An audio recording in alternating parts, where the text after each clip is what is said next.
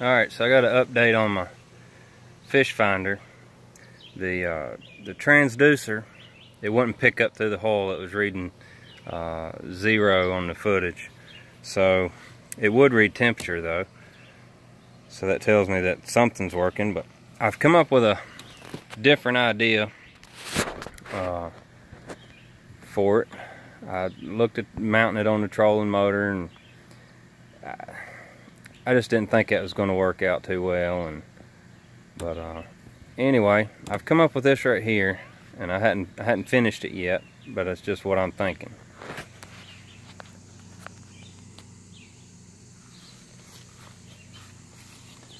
My rod, thing about putting it in my rod holder right here and using,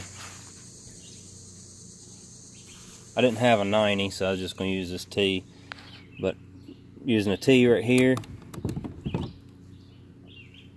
like that, and this long pipe to stick down in the water, you just stick it down in there like that,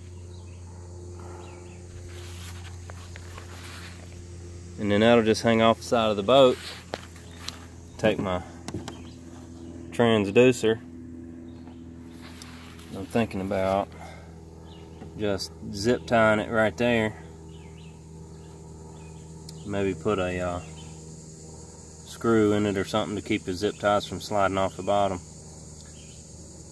I thought about putting an end cap on the bottom of this pipe right here, but I don't want this to float and be trying to raise up all the time, which, you know, it wouldn't be that big a deal, but I'm thinking about zip tying that.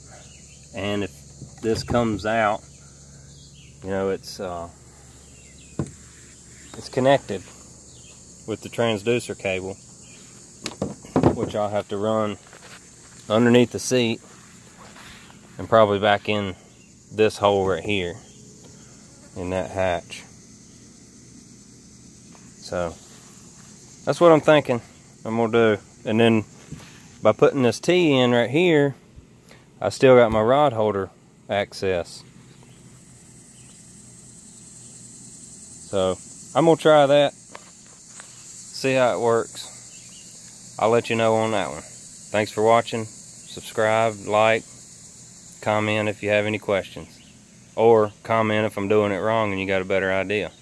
I'd like to hear from you.